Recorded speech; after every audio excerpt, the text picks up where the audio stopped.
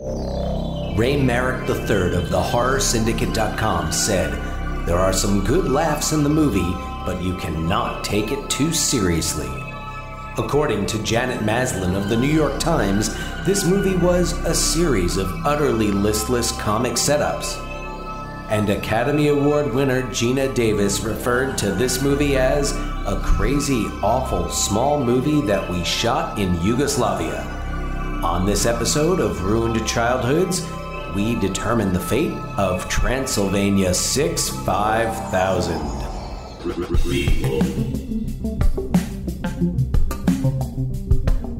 Sequel. Reboot. Which one will it be? The Ruined Childhoods Podcast. Greetings, Starfighters, and welcome to Ruined Childhoods, the podcast where I, Dan, talks to my brother John, and we talk about me. Yeah, hey John, and we talk about movies because that's what we like to do. We really like movies. We don't just like movies, but we like the people involved with them, most of them. And but we also I think we also appreciate the effort of perhaps the lesser esteemed movies, Sure. Well, yeah. I mean, this podcast, we talk about a lot of, I guess, cult movies that aren't considered mainstream successes, but they capture the hearts of a certain audience, such as this one that we're talking about today. Now, question, I suppose, on that note, for it to be a cult film, because I feel like movies like Transylvania 6-5000, which we're going to talk about in a little bit, I wonder how much of the cult around that movie is just kids who had nothing better to do than watch it on HBO repeatedly in the mid 80s. And because I feel like for a cult film, it kind of has to transcend that. Like a cult film, Harold and Maude is a cult film. Generations upon generations kind of fall for it. But I wonder if some of these movies, Transylvania 6-5000 included, would necessarily carry over to a different generation. And is that the definition of a cult film? Well, I will say, and using Transylvania 6-5000 as an example, and if you haven't seen the movie, we'll go into more about it. And I do encourage you to seek it out and check it out. And you can let us know what you think of it. But something about it that always strikes me is it's very quotable. The performances in it are what makes it so enjoyable. And this is a movie that is under the radar, that stars some big names, like huge names. I mean, it's a Jeff Goldblum, it's an ensemble film, but he is, right now, especially having such a moment.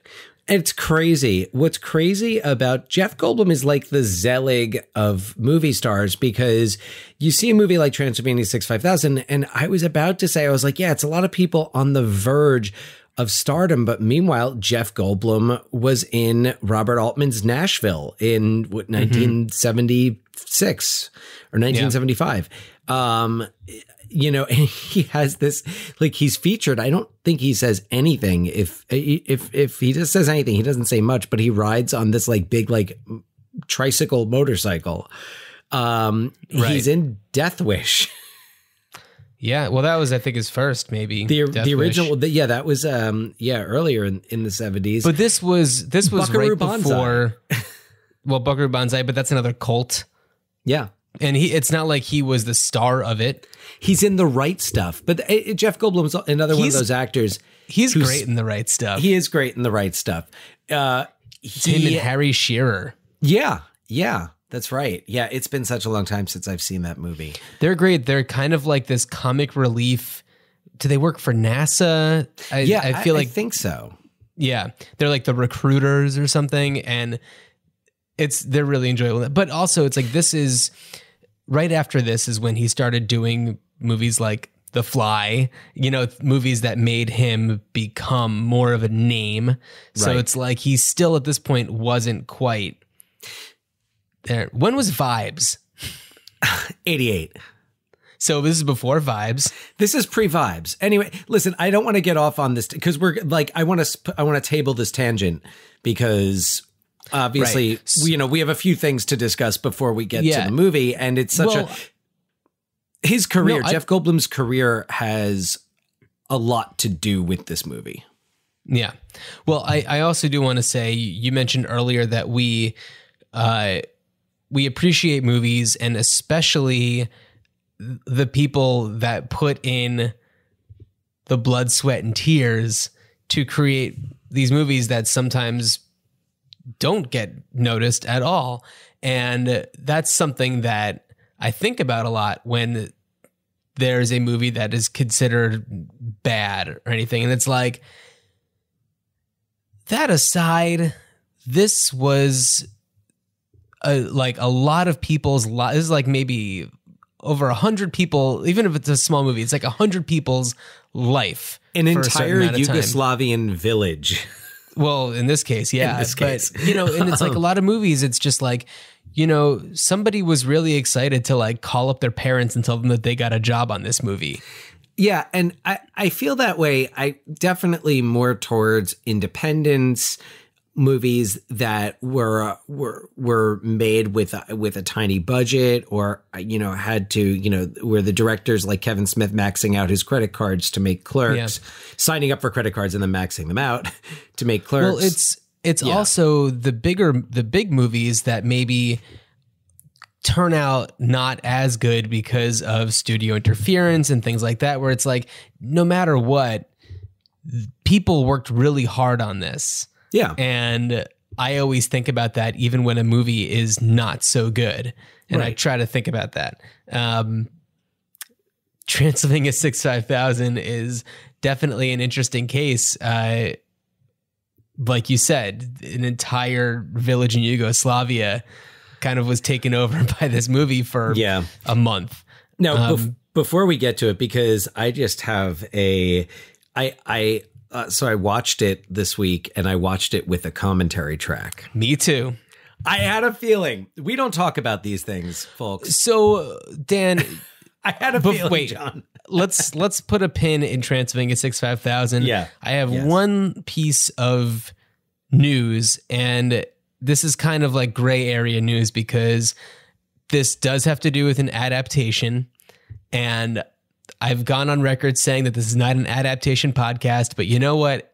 It kind of is. It kind of is, though. Yeah. Yeah, because I know you've suggested that certain movies come back as stage adaptations.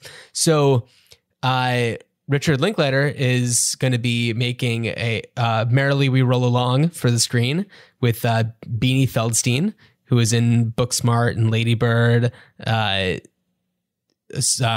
is that one? Neighbors 2, Sorority Rising. She's amazing. She's incredible. And as the production, the show itself takes place over the span of 20 years, this will be a Boyhood situation. Well, it's unconfirmed, but it will likely be a 20-year production. So for those of you who aren't familiar with Merrily We Roll Along, and I know some of you are, especially if you're one of my friends from college who was in a quite excellent Scarlet Knights production. Yeah. No, Cabaret Theater, Rutgers University. Are you rah-rah? Are you rah-rah? Hoorah, hoorah, Rutgers rah.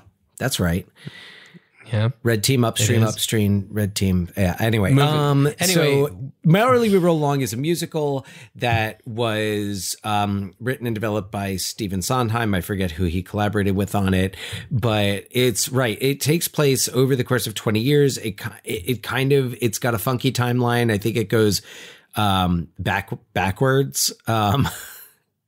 So I think it kind of starts at the if I remember correctly, but it's like many Stephen Sondheim shows. It's got some really challenging songs. They're not songs that you're easily going to hum in the shower, but some really memorable characters and stories. And it's really about just these three creative people and these friends and their art and how their friendship and their art intertwine. So Richard Linklater is going to spend the next 20 years making it? I believe so. At least that's the rumor right now. And Beanie Feldstein was on Broadway in, I believe, Hello, Dolly. Oh. So not out of this, it's not an outrageous choice to play the character. So right. I'm looking forward to it. 20 years from now. So... yeah, that's okay. That's it for news stuff.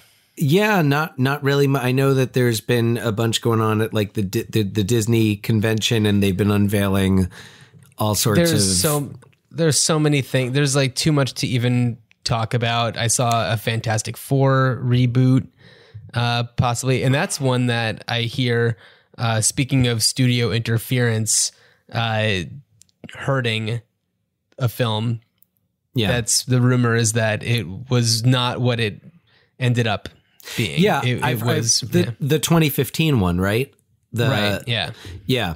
Now, I will say for Fantastic Four, I saw the original, not the whatever, like low budget Fantastic Four movie, but I saw the one with Chris Evans and Chris Evans as Human Torch and Michael Chiklis. Michael Chiklis. Michael Chiklis was a great choice as the Thing.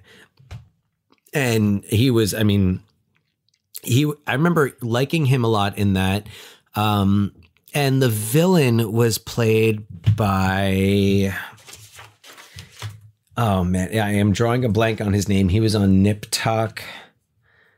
Oh, I don't know. Well, anyway, he was Victor Von Doom, and I thought he was really good, and I felt like they deserved a better kind of a more of a chance, we'll say. Well, I mean, those movies were made before it was a super popular thing to be doing comic book. I mean, there were comic book movies at the time, but they just weren't what they are now. Pre-Marvel universe. Julian McMahon. There you go. Julian McMahon is who I'm thinking of. A very excellent Doctor Doom, or I thought so at least. I don't know. I'm sure there's comic book enthusiasts out there who are like, "How dare you?" Well, that's how they talk. I mean, I think that it's smart to revive that concept, but I don't know. I know some people have fatigue for these things, and I'm just like, all right, yeah, keep making them. It's giving people jobs, and and that's cool. I mean, look, I'll tell you, because I'm one of those people who's got a little fatigue, and I'll just tell you, I just kind of stopped going to see them for a little while. That's it. That's all you need to do if you're fatigued by it, is they can still be made. Yeah. And they still will be made. We're going to have another Batman. Hey, Yeah. Hey, did you watch the Joker trailer that came out? Man, no, I had every intention of doing so today, and it did not happen. But I'm getting more and more excited for this movie. I think it's going to be good. I'm really looking forward to it. The more and more I see of it, the more distinction I think Todd Phillips and Joaquin Phoenix are drawing between this Joker and kind of the Joker. And I know there's Jack Nicholson and Heath Ledger, Jared Leto and Cesar Romero, and all their performances were different, but I feel like they're really making it clear that okay, this is not, and I'm sure there's some Batman involvement in this somehow, some references to whatever, the Wayne Corporation or Gotham City, but I feel like they're really doing everything they can to have this story and this character stand on their own. Right. Yeah. Movie's called Joker. Not Joker, October 4th. Not Batman's bad guy.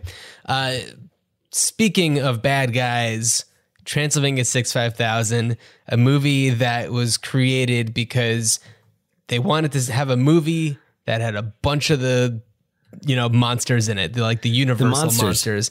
But we also have the Monster Squad, which truly does have the Universal monsters in it. This is a Rudy DeLuca, who is a protege of Mel Brooks.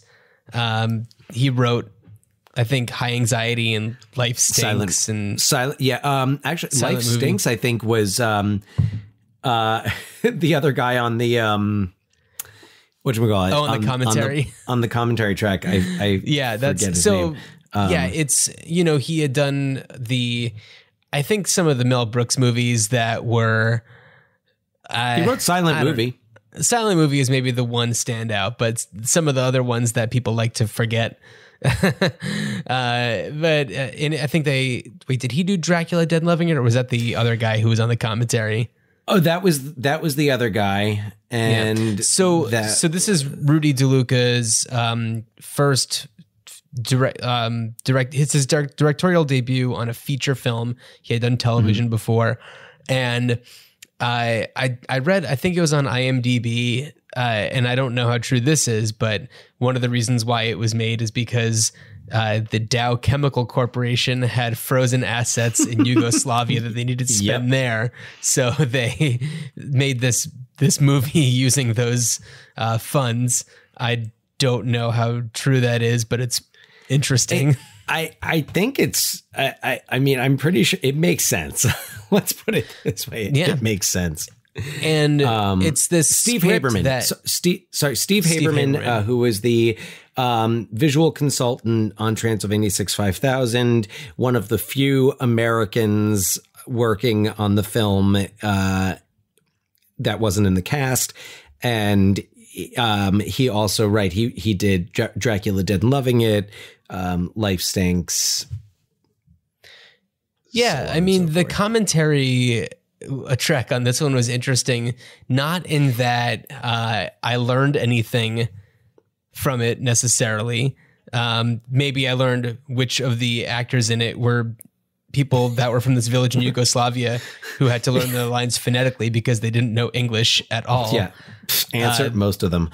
Yeah, and I thought that was interesting. I thought really interesting, and I mean, I think kind of impressive in a few cases, in a few instances. Well, yeah. Also, I think especially the contortionist, the creature. I don't know even know what you'd call him. Yeah, he was great. The little girl, Laura. The little girl. Yeah, I was very surprised that she was, one of those people. But makes sense.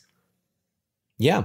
But yeah, the commentary track for this movie actually made me want there to be either a documentary or like a docudrama about the making of this movie. Like, I think it would be really funny to see a movie about the making of this movie.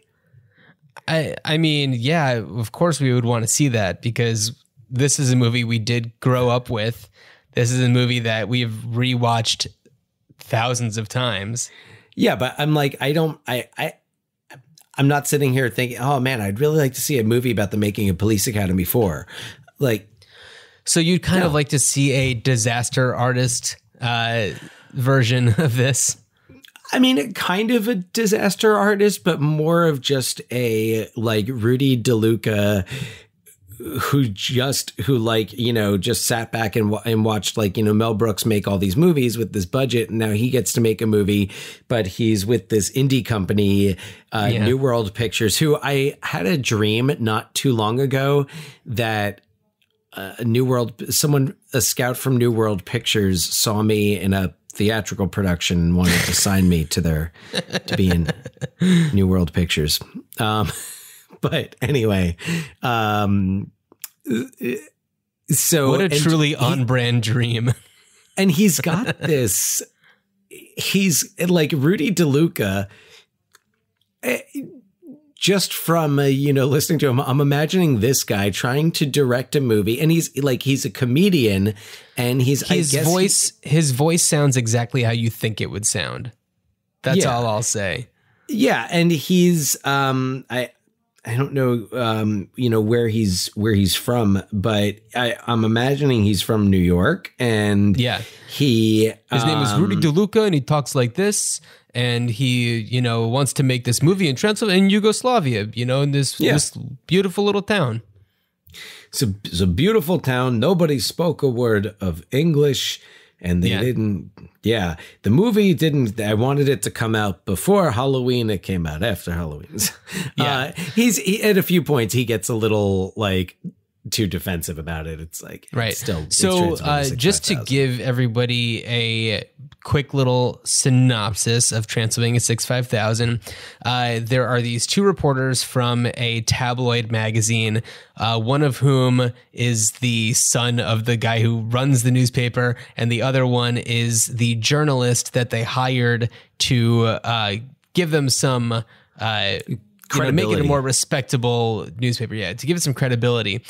And so he's like a true journalist. The other one is kind of a dope. So that's Jeff Goldblum, the credible journalist, and Ed Begley Jr., who plays the son, Gil. And the two of them are sent off to Transylvania because there was this tape that was sent in called Frankenstein Lives about this guy who's just poking around in some weird old abandoned church in the middle of Transylvania, and a monster grabs him. What's up? I should note that it's not it's funny because it's titled like it's some type of like B movie, but it's really just these guys who are on vacation. It's a found the camcorder. It's like the concept of Blair Witch Project. Yeah. 14 years much earlier.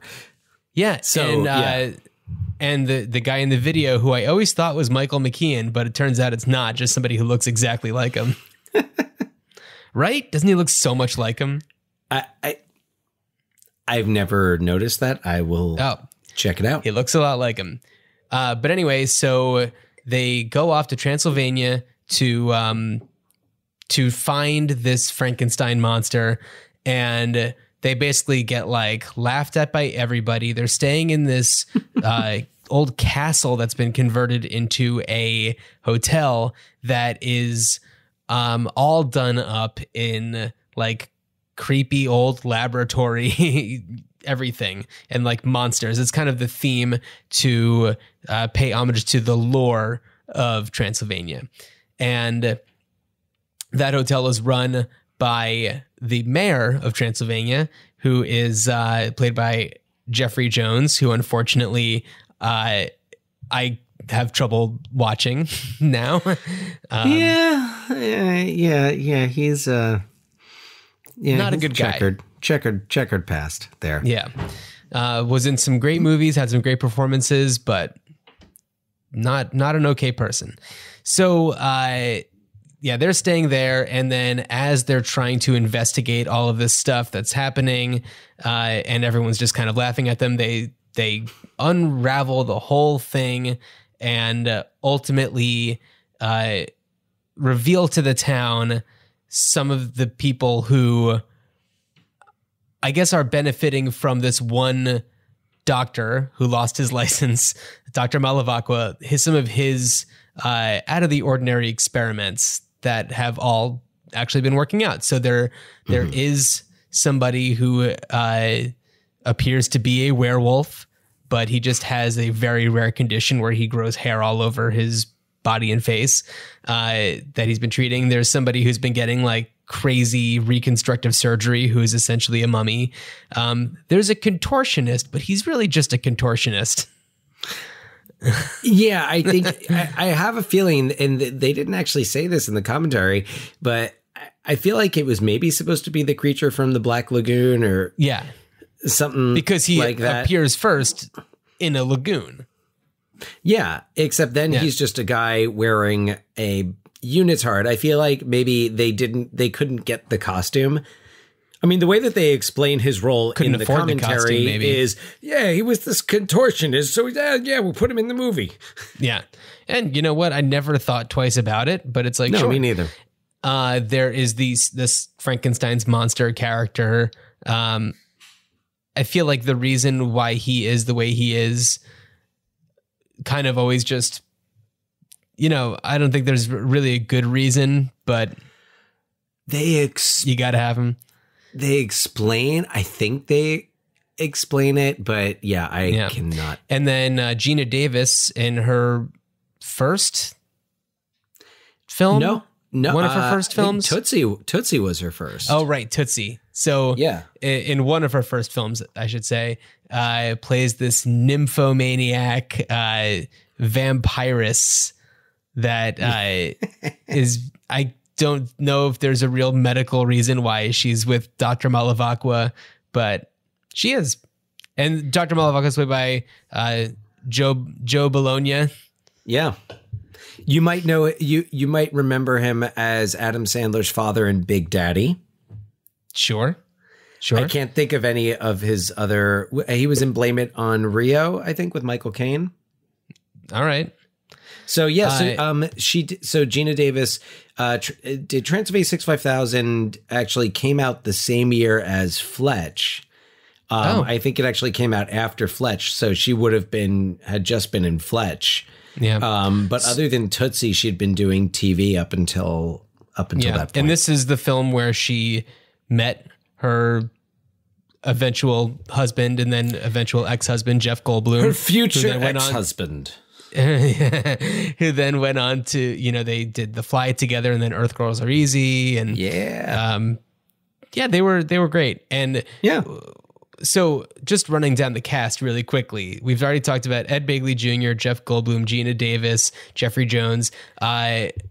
So there's these two butlers at the mansion who are played by Carol Kane, who's absolutely amazing, and John Byner as Radu.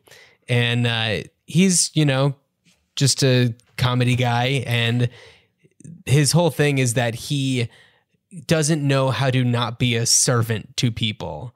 He is kind of the Igor of the movie. He's just he calls everybody master. And when he is told not to call someone master, he can't get the word, their name out of his mouth. It's so good. When he does, it's awkward. And and then Carol Kane, who plays Loopy, is Radu's wife. And she is even more subservient also to Radu, but he can't handle having someone under him. It's their dynamic is just so wonderful. I love it. It's really funny. Yeah. And John Byner is, I couldn't tell you another movie he's in, but I remember John Byner from watching in the 80s, watching Hollywood Squares when it was John Davidson was the host. So anyone else who's old like me, might remember, it was Joan Rivers was Jim J. Bullock. But I remember John Byner was always on there, and he'd always do impressions and voices and everything. So I feel like a lot of his act ended up in this movie. Oh yeah. I remembered in the commentary, he does this little tiny squeaky voice in it. And I had no idea that was just part of, it's one of his little shticky things that he does. Yeah. I always thought it was a quirk of the character. And speaking of shtick, Michael Richards, Richards, who, was he on Fridays at this point? Fridays would have been before this. So right before this. Yeah. So he is the, I guess, general gopher person, bellhop at the hotel. And this I did find interesting. I guess they just went to a department store and he bought all of these weird props and used them throughout the movie. And when you watch the movie, you're just that's a really random thing to be happening. And that's really quirky. And I never thought twice about it. But then knowing that he just went to a department store and bought mannequin parts and a little child's riding toy. And what's up? And it's so funny because there's something, what he does, I think it's when he first meets Ed Begley Jr. puppet?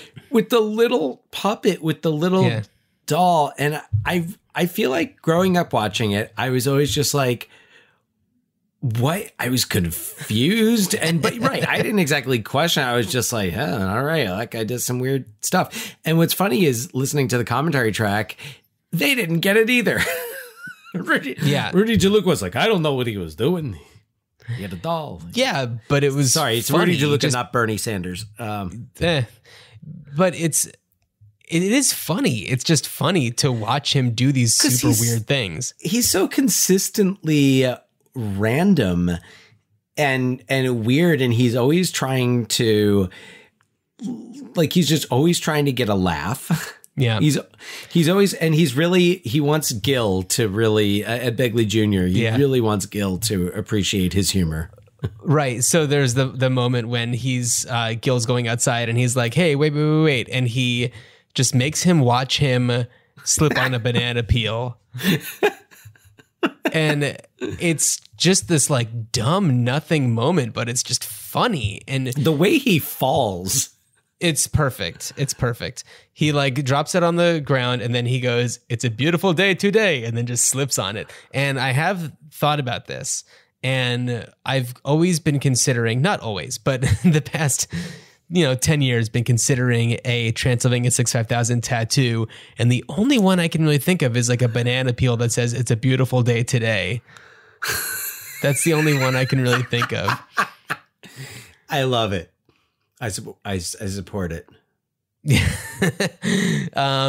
So Michael Richards just plays this guy who's just a complete goofball weirdo. And I will say that I did have an opportunity to talk with Ed Begley Jr. a few years back, and I told him how much this movie means to us, and he was very appreciative of hearing that. He did not say, like, he did not scoff and say like, oh, that dumb movie. Like, he truly, has fondness for all of the work he's done, and he has done so much work. That man is in everything. Yeah. And you know what? I should point out that the actor who plays the Wolfman, who turns out to just be this guy, Donald Gibb, who fans of Revenge of the Nerds would know as Ogre. That's Ogre. Yeah. Ogre. Donald Gibb. Wait a second. I need to look up something about him. That might come up later. Anyway. Yeah. And then is it Teresa Ganzel? Teresa Ganzel. Ganzel. She plays Jeff Goldblum's love interest. And I always remember her also from being in The Toy. Oh, right. Yeah, that's right. So Teresa Ganzel, which is a very bizarre movie. I should note that my the case of my DVD of Transylvania 65000 is autographed by Teresa Ganzel. What? Did I never tell you the story about how I met Teresa Ganzel? I'll have to find the photos. I'll have to find the photos somewhere. So, all right, little I guess family history, a little family information. So a cousin, first cousin of our mother's, was married to a producer.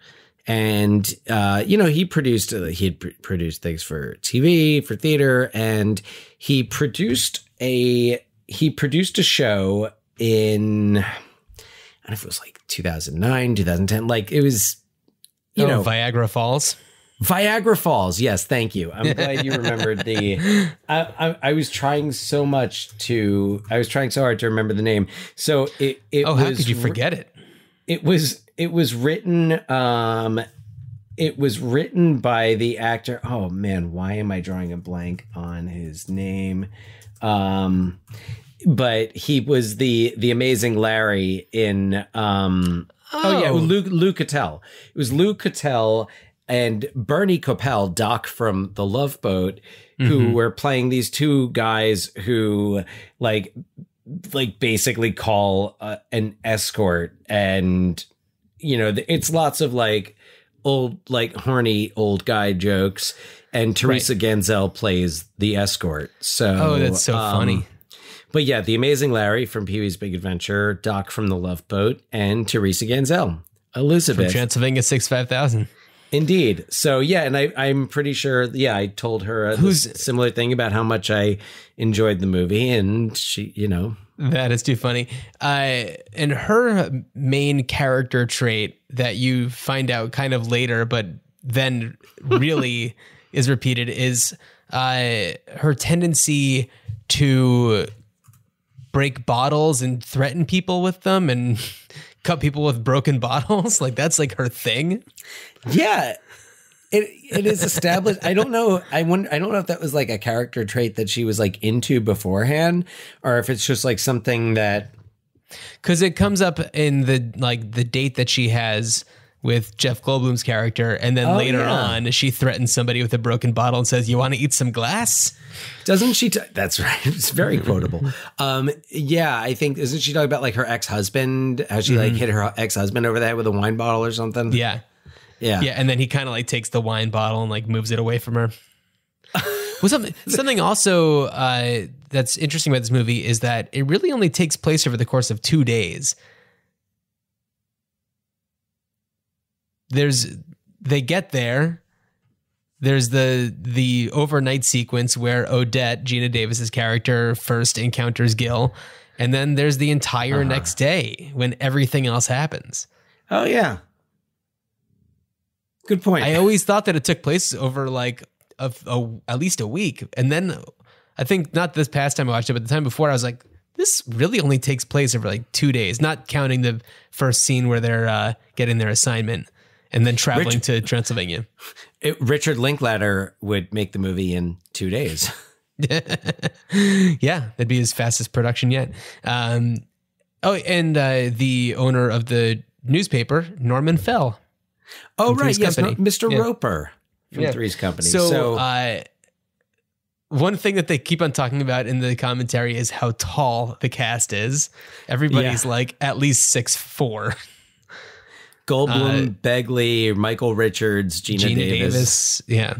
Jeffrey Jones, tall guy. So anyway, this movie is bonkers. There's a reason why we keep on revisiting it and remember it so fondly. And it's not just because it was always playing like on HBO or whatever. Like, there's a reason why we would always watch this and remember all these things about it. It's just that kind of movie. It's fun. It's fun. It's bizarre. And the things that you remember aren't necessarily the things that have anything to do with the plot or whatever. Like, Dr. Malavacqua has this character quirk. And that's, I think, what this movie has is character quirks. Yes. Where when he goes into, like, he's completely normal and like a polite guy, but as soon as he steps foot into his laboratory, like his hair gets all crazy and he becomes this like tyrant to mad scientist. Radu and Loopy. He's a mad scientist. It's like a Jekyll and Hyde thing he's got going on. Exactly. But as soon as he steps through that threshold back, he's like the nicest guy. He's like, "Why are you working so hard? Take a break. Take a break. Sit down, have an espresso." Have an espresso. That was his big thing, is the espresso. Yeah.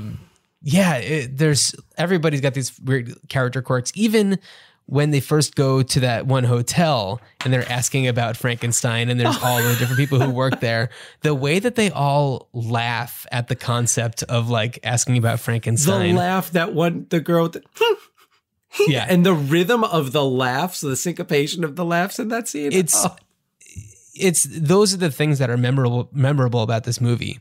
Yeah. And it's funny because in the commentary, Rudy DeLuca's like, "Oh yeah, the ghost of Estee Lauder," or whatever it is. He's like, "That's the best joke in the movie." And it's like, I've never even remembered that joke a second after they said it. Like, I remember it. It's not the best joke in the movie. No. And it's like, it doesn't have staying power. Like, that's not something that people today would necessarily think is really funny. But it's those character quirks that always are good. I mean, what would you say now? It's the Phantom of Sephora. I don't know. Yeah, pretty much. Yeah.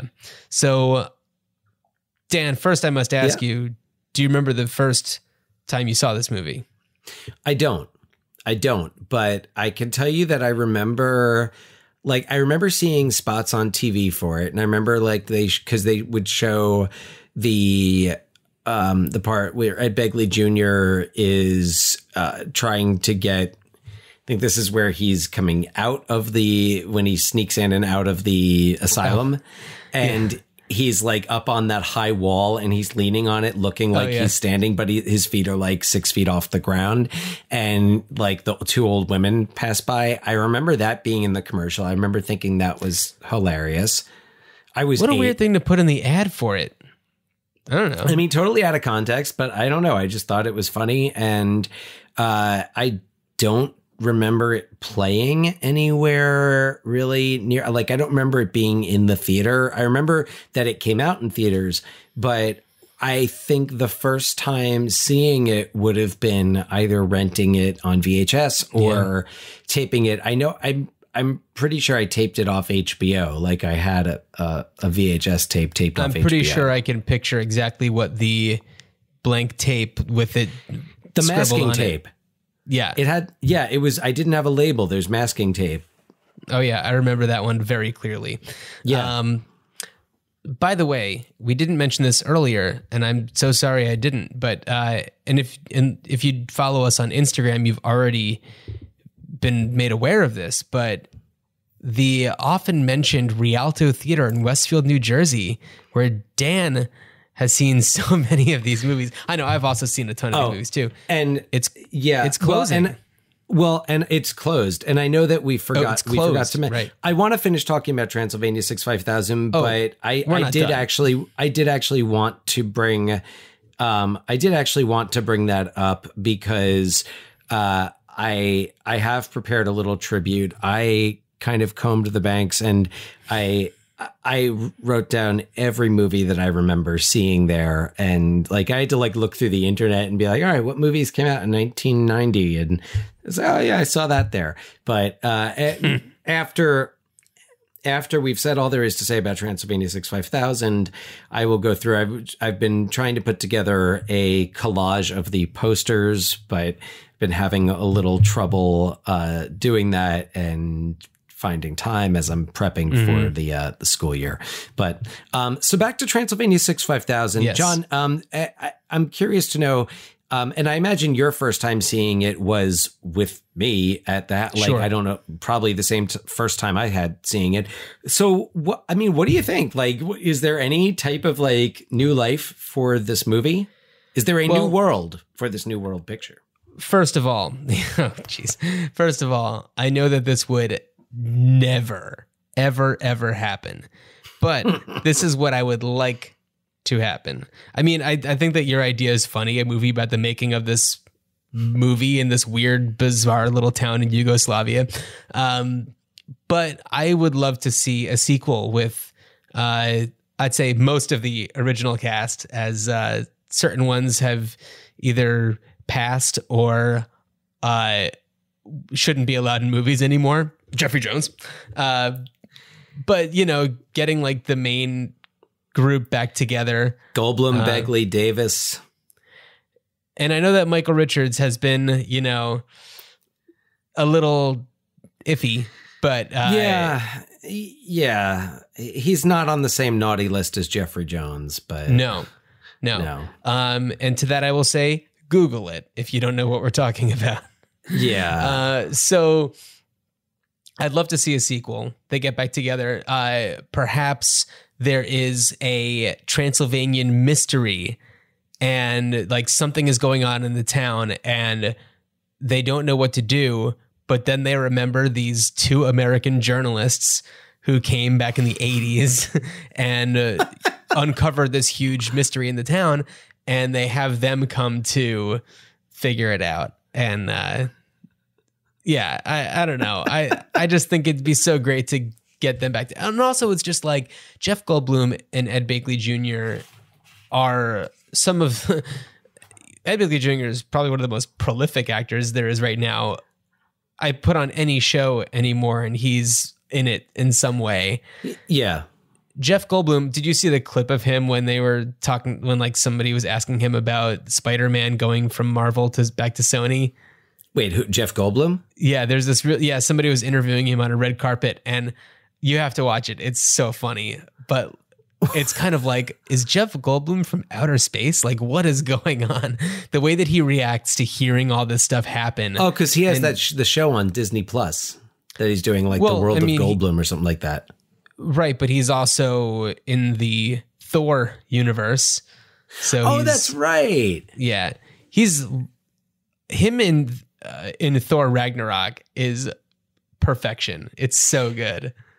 I like him very much. I have some challenges with that movie, but do you really? Interesting. Yeah, it's just one of those things. It's just not one of those movies that has clicked with me. Oh, okay. He and you are birthday buddies, so there's that. That's right. Yeah, us and Zach Hansen of the band Hansen. There you go. And anyone else born on October 22nd. Yeah, can be our birthday buddies. So my idea is a little different. It's a remake. One other thing is I also wouldn't be opposed to a stage adaptation, perhaps a musical. Of course. Yeah. It would have to because be it would work. It would work so well. Anyway, go on. Yeah. So I'm seeing a remake, and here's your kind of your setup, your scenario is that you've got this Dr. Malavacqua, who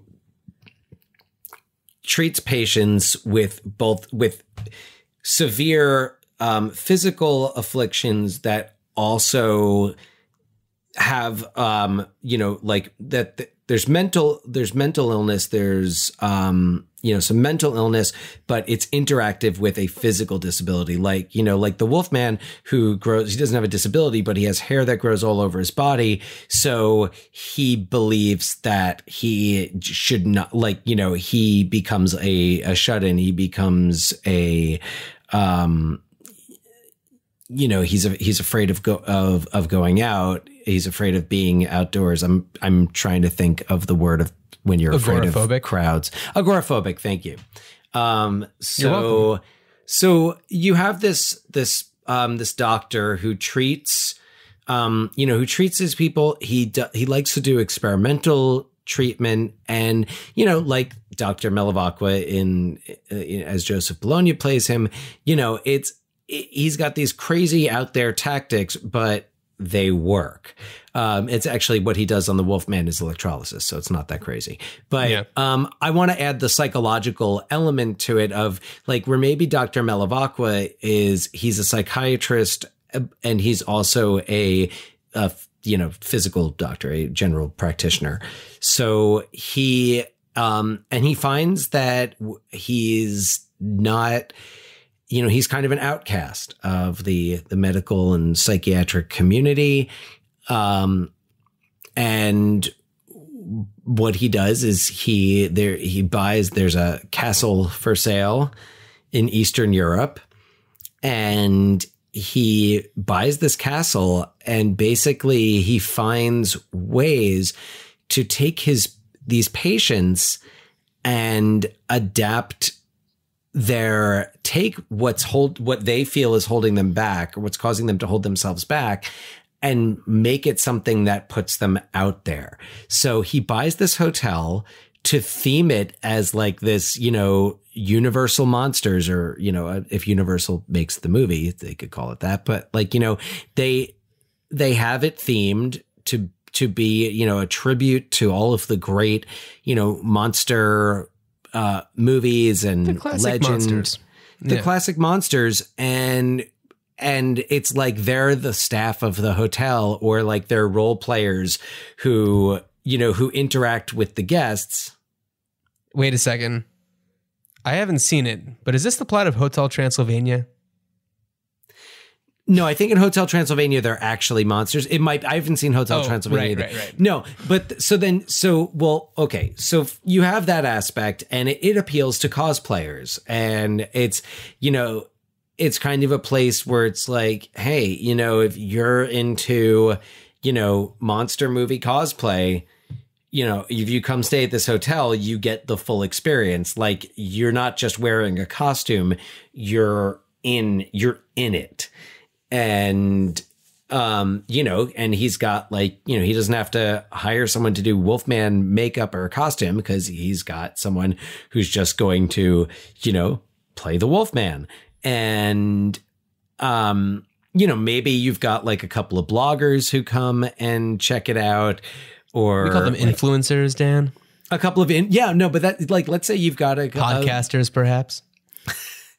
Couple of podcasters. But yeah, it could be any of those who decide oh man, all right, we're going to go and we're going to get to the bottom of this. What's, what is it? And I also would integrate a little bit of a movie here called High Spirits, which was Neil Jordan directed in 1988, Peter O'Toole,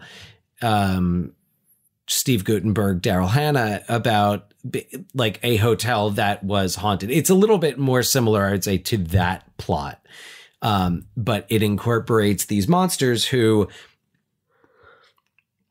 or these, sorry, not monsters, but these people, these patients who, for one reason or another, have withdrawn from society. And by bringing cosplayers, people who, generally speaking, live normal lives and, live. And if you listen to the last episode of this podcast and our interview with Faye Merman, you'll know exactly what we're talking, the pool guy. Well, exactly. It was when I listened to Faye's, that I was like, yeah, no, this is Transylvania, what I'm thinking for Transylvania 65000. Sure. And that appeal in saying, and for this doctor to say, well, if we bring this portion of the world in, and it's kind of not just saying, it's not necessarily, so the usual message is hey, rest of the world, these are people just like you. They just have problems that are slightly different. It's almost like saying, hey, people who feel like you're so different, you're really not. And there are people out there who spend a lot of money to be different, to gain differences. Right. There are people who envy that. And I think it would be, I think it could, I think it could have potential. I also feel there's got to be something about the lab is haunted. Maybe Dr. Melavacqua is all right, well, I need an office where I can actually practice psychiatry and medicine, but that's not easy to find. So, of course, there's hidden passages in the castle, and he takes the lab and converts it into his office.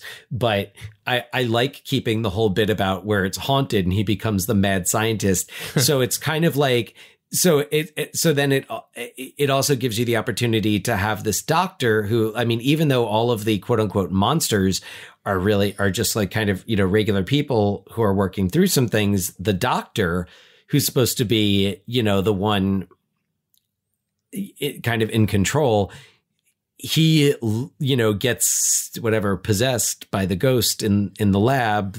And so then that kind of there gives you the conflict, the drama, and how the patients kind of now need to work with the guests and be all right, there's a crazy guy on the loose. And maybe they try to make all the guests think hey, no, this is just part of the experience. The mad scientist who's on the loose and he's trying to find brains for, Yeah, I see what you're saying. So less of a remake and more of a in the world of inspired by.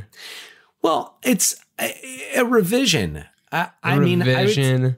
Because it's still, so you're keeping the fact that you're keeping the Transylvania themed hotel. Sure. You're keeping the idea of a doctor with patients with very unique needs and trying to help those people in whatever way, shape, or form. And you're still talking, I think you still have that element, or you could still have that element of the two, people who are all right, something's not 100, something's not kosher here. what is it? And you could have the skeptic, and you could the skeptic who's just like, no, it's just they must have a really, really, really good makeup person. Like, well, what if it was just to spitball this a little bit? What if it was journalists who have lost their jobs because of, print media kind of going away, and they've become travel writers because that's what they could get. And so they are going to write about Eastern Europe, and they find themselves at this hotel, and their like journalistic tendencies kick in. Yeah. So maybe, yeah. Oh, I like that idea because I don't know that you necessarily need the whole like Frankenstein terrorizing the town. I mean, you could replace that with Dr. Bellavacqua terrorizing the town and looking for brains. Right. Or something else. It doesn't have to be brains. That's just what comes to mind.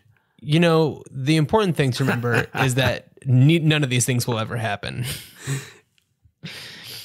No one cares about this world as much as we do. You're right. You're right. But I think I think this is one of the things that I love most about doing this podcast is taking that moment and saying like, well, what if? What could you actually just taking the challenge of saying like, all right, Transylvania 65000, what could you do with that? And then realizing like, hey, that you could actually do something that could potentially even improve upon the original. I'm not saying my idea is better than the original. Let me tell you an idea that actually can happen. Oh, is that our next big family trip is to this tiny town in Yugoslavia.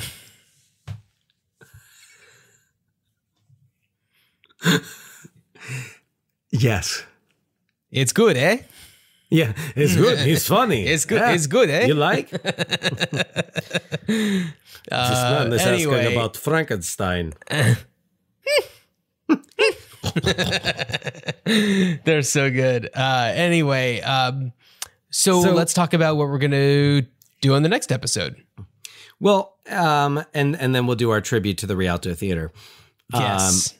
So in the spirit, it is the end of summer, and as it is time to go back to school, there is no movie more appropriate for us to do than Back to School. Yes, and if anybody listened to our episode about Soap Dish, you've heard about my wife Laura and how she she's a very intelligent person, but when it comes to movies, it all goes out the window. And she was like, what's that movie where Rodney Dangerfield goes back to school? Oh, Back to School. But she said Rodney Dangerfield. Right. Yeah. But this movie does star both Rodney Dangerfield and Robert Downey Jr., or as we call them here on Ruined Childhoods, Robney Downey Jr. Field. So, and before you get into your Rialto list, which I'm sure is extensive, I and this is something that we will post on our Instagram. I don't think we've done it yet, but at the midnight showing, opening night of Star Wars Episode 1, The Phantom Menace, our brother Scott and myself waited on the line. The full story, we were waiting online at the Rialto Theater in Westfield. This was the night before you were supposed to graduate from college, but I believe there was a weather postponement. But, yeah, it was. There's my college graduation was postponed today for weather. Yes, but Scott and I were going to be taking that day off from school because we would be going to your graduation.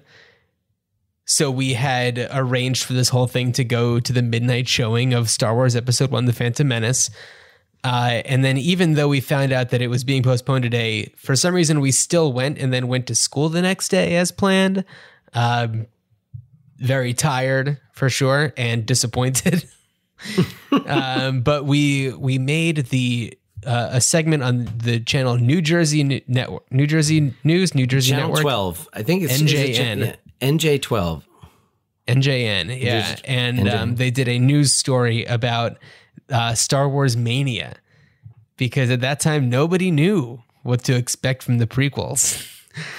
And Scott and I, in different segments, in different B-roll shots, are featured in this. There's one moment where I am chanting the words Star Wars with a group of strangers, and then there is Scott wearing his Cranford, New Jersey high school band jacket, a borrowed Darth Vader helmet that he got from some other person on the line, and lightsaber, and was doing a jig in the middle of the street.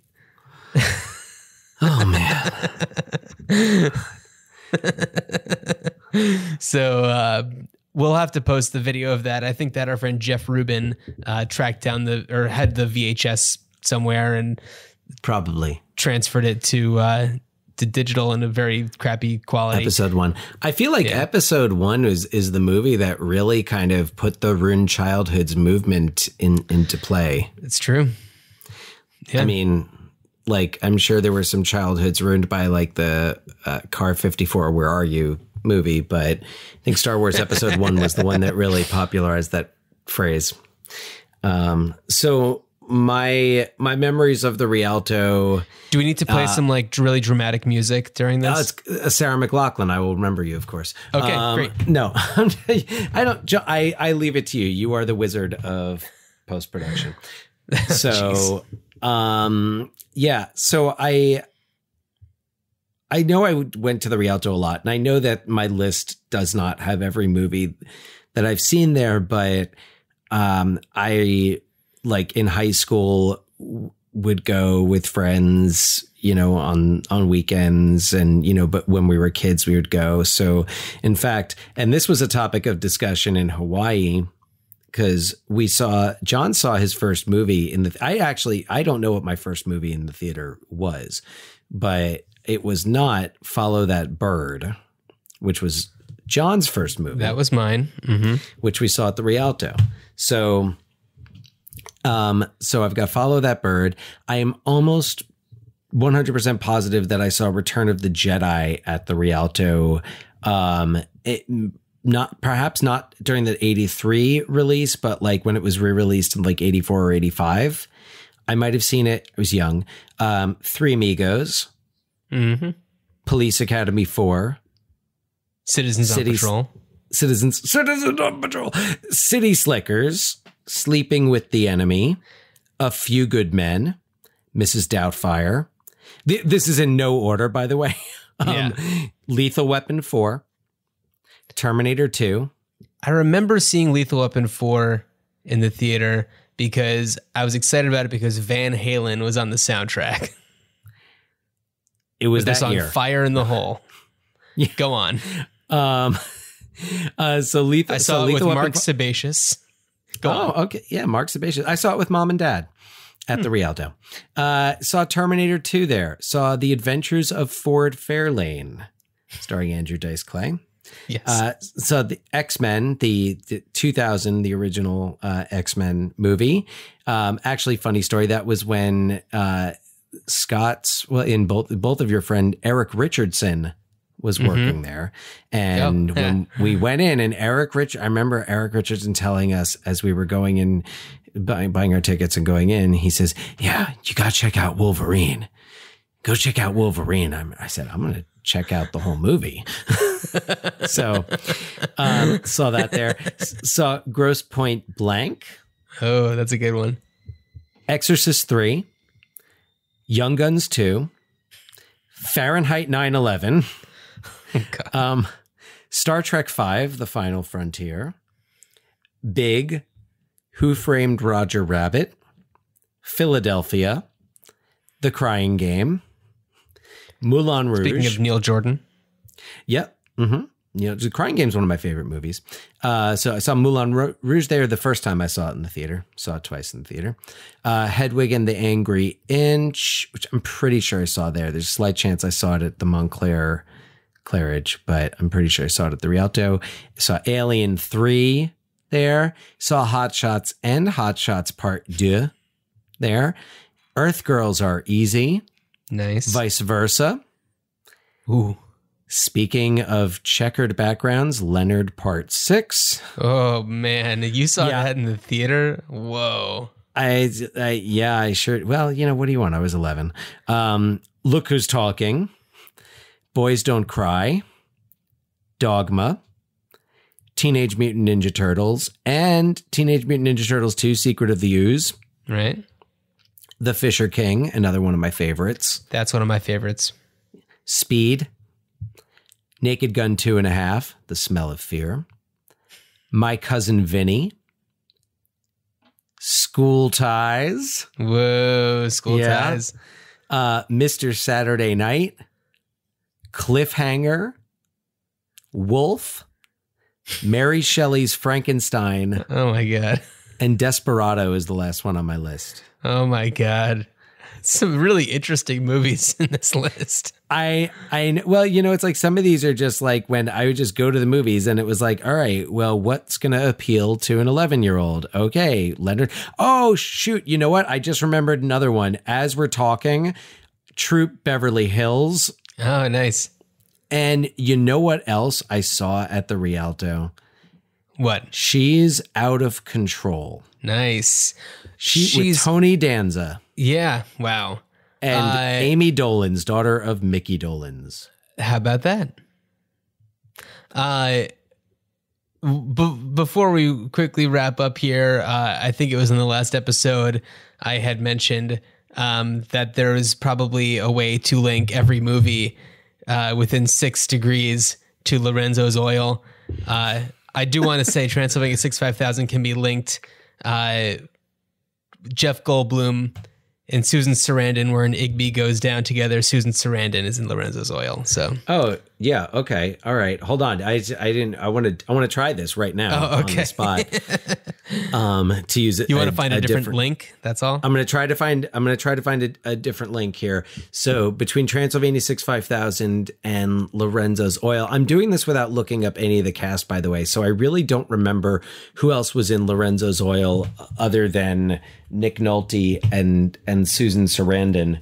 So I feel like that's really all you probably need. I mean, is it cheating if I look up the cast here? I mean, I'm going to tell you right now, I don't know if anyone's really going to help you. Full disclosure, I'm looking it up. All right. Margot Martindale, maybe. James Reborn, maybe. Oh, okay. So James, yeah. So yeah, no, okay. All right. So let's see. Transylvania 65000. So Gina Davis. Okay. 1 Degree. Thelma and Louise. Gina Davis, Susan Sarandon. Yeah. Wow. Yeah, of course. And that's our new segment, 6 Degrees of Lorenzo's Oil. Anyway. What? We're going to have to do this every episode. I'm down for it if you are. 6 Degrees of Lorenzo's Oil, but I'm going to try to not think about it until we're recording. Yeah, I'm going to try to do that too. Way. All right. Anyway, so all right, next episode's going to be back to school. I'm so happy that we talked about Transylvania 65000. I watched it with the commentary while I was also doing work, so it was a nice thing to do while accomplishing things. I didn't need to necessarily watch it because it's so burnt into my brain. So always a good time. And I'm looking forward to rewatching Back to School. Yeah. Very, very exciting. Great movie, great cast, really great team behind it. So on that note, John, I bid you a good journey.